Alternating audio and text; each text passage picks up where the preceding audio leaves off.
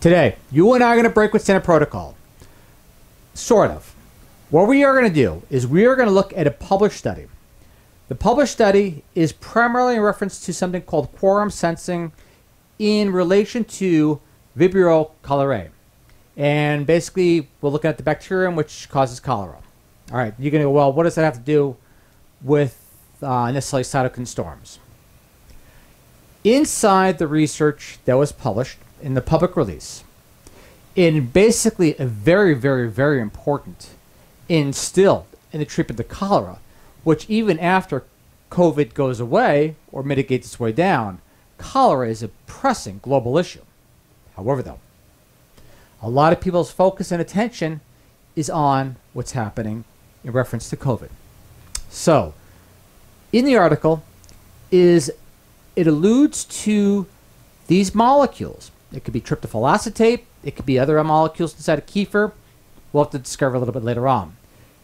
And the outcome and how it mitigated this cytokine storm in an animal model. So, in the study that is in the study, we will dive deeper into it and then basically elucidate the information in reference to that study buried inside the study. Now, since we don't have a DOI citation for that, what we do have is the interview from the researchers in two very prominent journalistic venues out of Israel, albeit the research itself is groundbreaking. Unfortunately, in many news pools, especially in the United States, it hasn't even touched the surface as of today. But let us proceed as follows. Ben-Gurion University researchers developing probiotic yogurt-based drinks. Researchers at Ben-Gurion University have for the first time identified new drug candidates based on molecules isolated from probiotic kefir yogurt for combating pathogenic bacteria and treating various inflammatory conditions. I am quoting, including inflammatory bowel disease and COVID-19 related cytokine storms. We'll go a little deeper into this article, and then we're going to go to those news presses. But to proceed, kefir is a fermented probiotic dairy drink made by infusing cow or goat milk with kefir grains containing yeast and lactic acid bacteria. Probiotics are widely perceived as helping the immune functions, affecting balanced microbial populations in the digestive system, and potentially protecting the body against bacterial infections. All right. A lot of controversy in reference to basically COVID and microbiome and probiotics today because they're saying the research really hasn't been delved into. Well, here we go. The healthy properties of probiotics in yogurt have been widely recognized, but, quoting, our remarkable BGU, Ben-Gurion University researchers have shown how they actually have the potential to be highly effective drugs. Again, drugs to some individuals has a negative bias, but let's get past that and look at the kefir part as a whole. To proceed, quoting the researcher of this American Associates, Ben-Gurion University, and so on and so forth. Quote, it is another example of groundbreaking research and innovation at BGU, and it is. If you go to BGU's site, they do some great research. But this one in particular really is amazing. To proceed as follows. The BGU research has demonstrated that the kefir-secreted molecules were able to significantly reduce the virulence of Vibrio cholerae, which causes cholera. The antibacterial effect was based on disrupting communication among the bacterial cells, which is a promising approach against antibiotic-resistant bacteria. All right, then the next line down. To proceed. Does that mean quorum sensing or interrupting quorum sensing has the same effect here? Again, I don't want to publish a bias, and without a detailed, strong, well thought out hypothesis, I just want to narrate. Proceed. In a follow-up study, the scientists observed that the isolated molecules had dramatic anti-inflammatory properties in various pathological conditions and disease models. Here we go. For example, experimental results revealed that the molecules effectively healed mice inflicted with a lethal cytokine storm, the extreme immune response, which is one of the main causes of death in COVID-19 patients. The molecules not only eliminated the cytokine storm, but also restore balance to the immune system, an extraordinary feat pointing to a significant therapeutic. All right, now what I'm going to do, obviously the study hidden inside the study, I'm still going to basically refer to the abstract because cholera is a global horror story for many people in all across the world. So, again, I know people's focus on COVID-19. However, though, this has been around for a long period of time, and this is where the research basically was trying to delve the outcome. However, though, today it's COVID-19. Let's get past this point, and this is information which I hope yields us that stepping stone. So the abstract is as follows, not the abstract, actually the full published study. Cross-kingdom inhibition of bacterial virulence and communication by probiotic yeast metabolites. Just to give you an idea of the encompassing benefit in reference to kefir. But to proceed, this part here may be part of it. Tryptophan acetate was shown to disrupt quorum sensing pathways. Now keep in mind too, part of the conjecture that we've basically delved into with the many, many research articles we've covered over the entire year was why the lethality or mortality, for example, in many Asian parts of the country and other parts of the world too, was so much lower than the United States. And what I personally alluded to in my very, very narrow sphere of basically particular bias per se is the fermented foods. In the United States, we don't consume fermented foods per se in a large dynamic, but in many parts of Asia, population 4,463,000,000, the mortality rate is closer to 1 out of every, at this point in time, 10,500 individuals. In the United States, the mortality rate is what, 1 for every close to 600 individuals?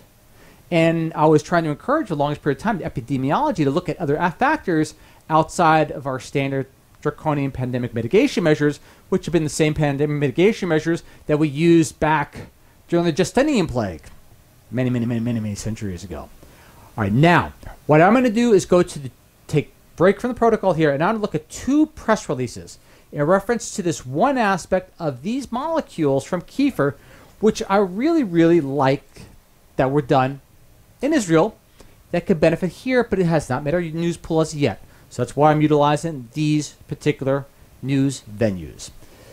Israeli lab cures mice of COVID-style inflammation using yogurt molecules. There's the press source. An Israeli lab, and I'm going to narrate verbatim again. An Israeli lab, how would I say? I try not to use the word because it's something here in the U.S. I understand the desire to protect people, but however, though, sometimes it interferes with the ability to move forward. An Israeli lab has CURED, mice suffering from an immune reaction like that found in serious coronavirus patients using molecules from probiotic yogurt. The lab triggered a cytokine storm, the immune reaction that causes the extreme inflammation suffered by many serious COVID-19 patients in dozens of mice. Why am I reiterating? Because this excerpt is extremely enlightening. To proceed, we, quoting, we induced aggressive cytokine storms in mice akin to those in COVID-19 patients who are in very critical condition and healed 100% of those that received the molecules, according to the researcher. If I don't say the name, it's not out of disrespect. It's because I don't want to mispronounce it out of disrespect or to be respectful. Told the Times of Israel, quote, but the other mice all died within 2 or 3 days of the cytokine storm being induced. So, kefir molecules, the animal model, 100% survival. Those that did not receive it as a control, I read the outcome. Among those who received the molecules, clinical conditions and clinical markers improved to normal levels, and they lived, obviously. It turns out that this can be given to critical people and have the same effect that would be wonderful.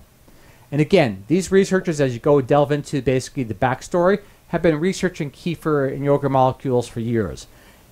Now, this one is also from the Jerusalem Post. I blocked out the word. I'll do our own censoring so we don't get censored as a whole. Can a cup of yogurt? Your case of COVID-19. This article is particularly important because it gives a mode of delivery. To proceed, I believe it's Jelinek and Malka, induced cytokine storms in mice. Then they watched what happened.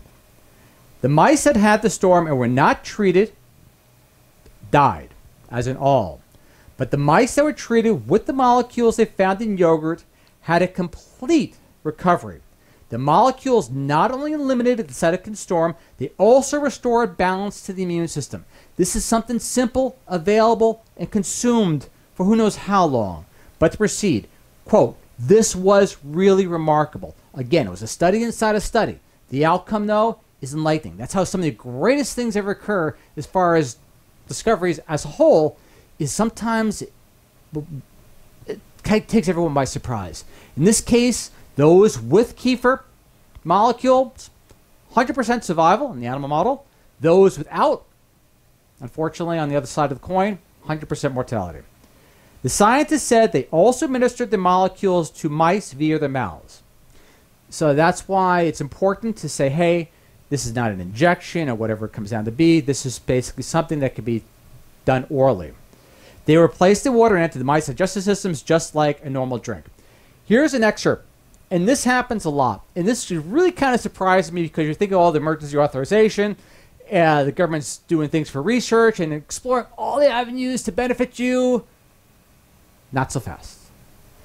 During the pandemic, Jelinek and Malka had hoped they could administer these molecules. We're talking Kefir molecules. Administer the molecules to patients who are in critical condition. But regulatory hurdles delayed the process, and they did not succeed. So they can hand you a hamburger and ketchup in a hospital setting, but molecules from Kefir, I digress. Now the next step is to conduct clinical trials with other cytokine storms. The research like this is the stuff that needs emergency authorization to proceed forward, and also at the same time too, funding. But still, thank you to Ben-Gurion University. To proceed. Cytokine storms don't only happen with COVID. Prepping for the next potential whatever. But still, it's important to know. Says this is a very bad condition with really very few treatments against it. Yet here we are, something that's right, literally, served to us on our table for who knows how long beneath our nose. And so again, a little bit of a breach of protocol because I wanted to do that. The main reason being too is I wanted to get the attention now. And just to give you an example, here's one we had for a while ago in reference to traditional Chinese medicine and the potential HIV cure. And they found all the data, and these people basically had no viral load. And problem is, somehow, the formula that they utilized became lost. So, better a stitch in time saves 9. So bring it to our attention now. Keep the coals to the fire, so to say. Get people interested, integrated. Get research like this proceeding forward to human trials to validate the information that happened in animal model. That's the same in human model. And we're just talking simple Kefir. Seriously. Again, could it be toxic to some aspects? You know, I don't know. But however, though, still, you're talking about that type of, we're talking about significance, clinical significance, between 100% survival and healed in animal models and the other side of the coin. That is worthy research I really would like to see press forward. But again, since the beginning of this whole thing, in those that have been with us, how many of these nutritional protocols that empower the individual have actually been instituted or encouraged in policy making or policy decisions? Again, we all know the answers to that. And beside that point, too, for those that want to visit us on, I will cover this again coming up this Saturday or Sunday morning, just to see if we have a citation that basically links to this particular animal model, a reference to possibly tryptophyll acetate, tyrosine, or whatever it is from the Kefir molecules, so we can actually get some bearing on exactly how the methodology. So if I do that, or if I don't, I'll still cover this again on Saturday night coming up. And again, everyone's welcome. We have a little bit of a data analytic night, basically on Sunday morning, in reference to, we look at pandemic mitigation strategies. Now that we have more states and countries dropping out of the pandemic issue, Or, for example, like in Asia, when you have such a lower mortality rate compared to the United States, which has a much lower population, 329 million compared to 4,463 billion, yet the mortality is far lower in the Asian aspect. So maybe they're epidemiology-wise, I'm speaking fast, something like, for example, fermented foods, as in, we're looking here, dairy and so on and so forth, can play a huge role, a hidden role, in why they are not succumbing to the horrendous effects as bad as we are here in North America. Again, welcome to visit us at that time. Gratitude, thank you. I truly hope this information finds its way to you. We're a very small audience, but again, if it just benefits one or two people, that's worth doing. If it benefits one person, it's worth doing the video as a whole. Thank you, gratitude, and humbly look forward to see you all once again. See you then. Bye.